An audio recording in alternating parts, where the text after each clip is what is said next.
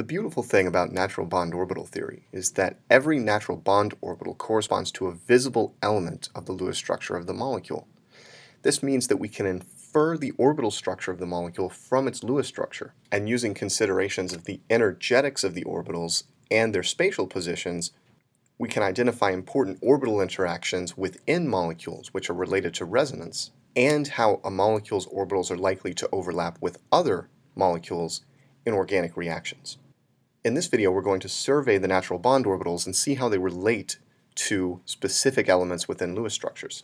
Let's start with the electron sources. The first is the non-bonding lone pair. The non-bonding lone pair typically has the appearance of a hybrid, as shown here, but it can also have the appearance of an atomic 2p orbital. And we can identify a non-bonding lone pair orbital within a Lewis structure by looking for a pair of electrons on an atom like this within the Lewis structure. On the right, we see the Lewis structure of NF3, and on the left, we see the corresponding non-bonding lone pair orbital. For every non-bonding lone pair like this in any molecule, we can visualize a localized molecular orbital that looks like this that houses the lone pair. Every pi bond is associated with a pi bonding orbital, and we can see that this is constructed from the side-on overlap of two adjacent p orbitals.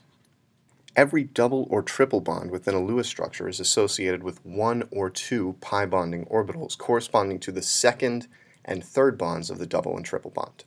Every single bond within Lewis structures corresponds to a sigma bonding orbital, and we can see that this is constructed through the overlap of two hybrids, as shown here, or as we saw in the last video, from the overlap of a hybrid with an atomic orbital. It's worth paying attention to these little nubs of opposite phase on the backside of the sigma bonding orbital.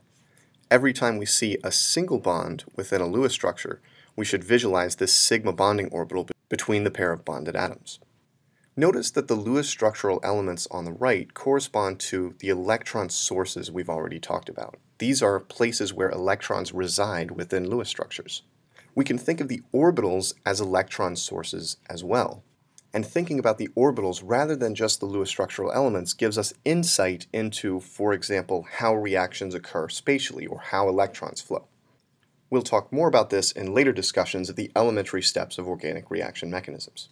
We can also associate empty or anti-bonding natural bond orbitals with specific elements of Lewis structures. The A electron sink, which is associated with the 6-electron building block, has the appearance of an empty 2p atomic orbital on the 6-electron building block, and this is consistent with sp2 hybridization at the building block.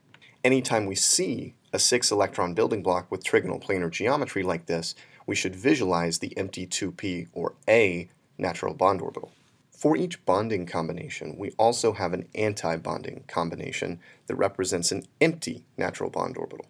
For example, if we combine the 2p orbitals in a subtractive way, such that the signs of the adjacent p orbitals are opposite, we end up with the pi antibond.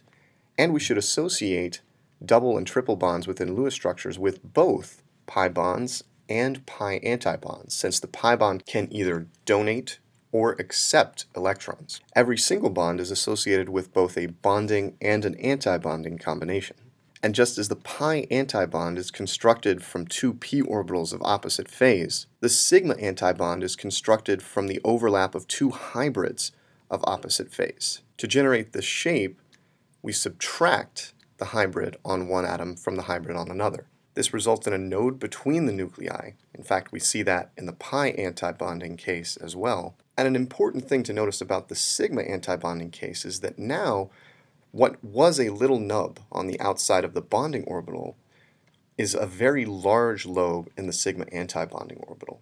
The most important lobes within this orbital are often outside of the bond. This has important implications for the geometry of reactions involving sigma antibonds, as we'll see later. To close this video, I want to emphasize that these shapes are wholly general. We're going to deepen this system in two ways in the next video, but every time you see, for example, a single bond within a Lewis structure, you should visualize sigma bonding and sigma antibonding orbitals. Every time you see a double or triple bond, you should visualize pi bonding and antibonding orbitals, so on and so forth. Taking these steps to visualize these orbitals will help you start to see the deeper structure of organic molecules. In the next video, we're going to extend this system by talking about the relative energies of the 6 natural bond orbitals shown here, and what happens when the two atoms in a bond have very different electronegativities, resulting in polarization. Polarization has effects on the orbital shape that are fairly intuitive that we'll discuss in the next video.